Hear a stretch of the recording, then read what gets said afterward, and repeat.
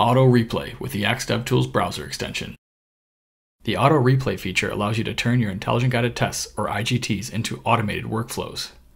Simply train the IGT by completing it once, and Auto Replay will apply your previous answers, retest it automatically, and even detect new changes. Let's take a look at how Auto Replay works. Take this recipe modal for example. First, I'll run through the modal IGT initially to train it on the inner workings of my modal dialog. Here, I've informed the IGT of my modal's trigger. It has detected my modal automatically and performed a number of automated checks for me. It has also been informed that this modal is dismissible and tested the focus management of the open and closed states of this particular modal. Now that I've completed the IGT run once, I've effectively created an automated workflow that can be easily repeated with little to no interaction required.